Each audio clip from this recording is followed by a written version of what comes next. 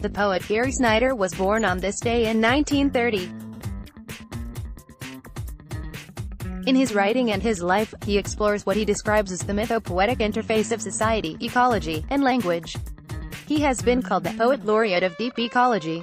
He started writing poems as a beatnik and over the years has refined his style to fit his Buddhist perspective. His poetry has garnered a Pulitzer Prize, Turtle Island, an American Book Award, Axtandles, Poems, and the Bollingen Prize, Mountains and Rivers Without End, This Present Moment. Snyder has also translated many elegant Japanese and Chinese poems. His essays on culture, the environment, and the wild convey his sturdy reverence for the natural world and the spirituality of living close to the earth. He models for us what it means to truly love and protect the planet. To name this day, quotes reading Snyder, we are always surprised by how he catalyzes our thinking about our relationship to the earth. For example, in the Gary Snyder Reader, Prose, Poetry, and Translations, Snyder offers this description of the earth.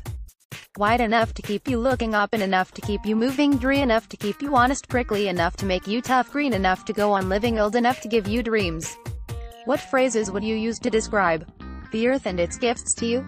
Also in the Gary Snyder Reader is this reflection on the muse. The voice of inspiration, as in other, has long been known in the West as the muse. Weedly speaking, the muse is anything other that touches you and moves you. Be it a mountain ramka, a band of people, the morning star, or a diesel generator. Breaks through the ego barrier. What revelations or insights have been showered upon you by your muse today? Spiritual practice in hunting for hope. Scott Russell Sanders recalls the words of Gary Snyder in A Place in Space. He calls it a secular version of the monastic insight that those who are loyal to the home ground, those who stay put instead of rushing about, are likelier to face the hard questions, to focus their energy on the real work of democracy and planet saving. He quotes Snyder, "Stewardship means, for most of us, find your place on the planet, dig in, and take responsibility from there, the tiresome but tangible work of school boards, county supervisors, local foresters,